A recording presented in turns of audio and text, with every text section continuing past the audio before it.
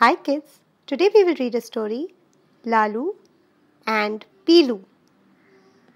But before we start, let's learn some new words. The first word is hen. This is what a hen looks like.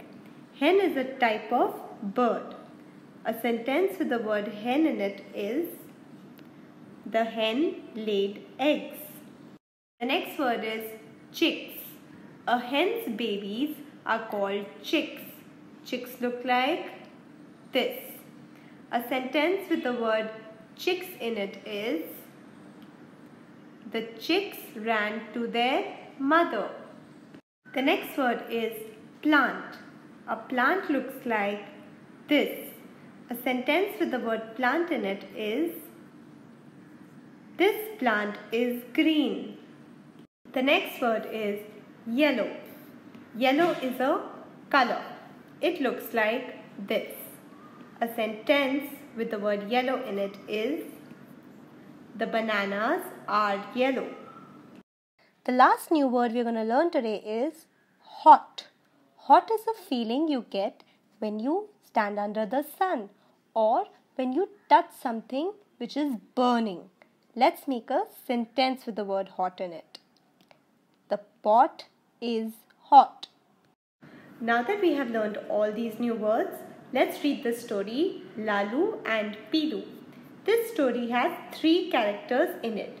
Character is anyone who thinks, talks and comes again and again in the story. The 3 characters in this story are the hen, Lalu and Peelu. Now let's start reading the story. There was a hen. She had 2 chicks, Lalu and Peelu. Lalu was red.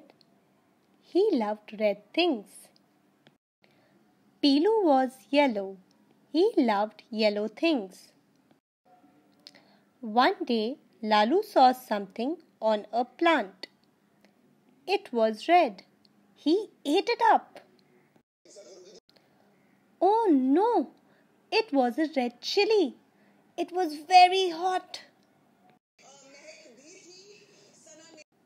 Lalu's mouth started burning. He screamed. Mother hen came running. Peelu came too. Peelu said, "I'll get something for you." Peelu brought a yellow laddu.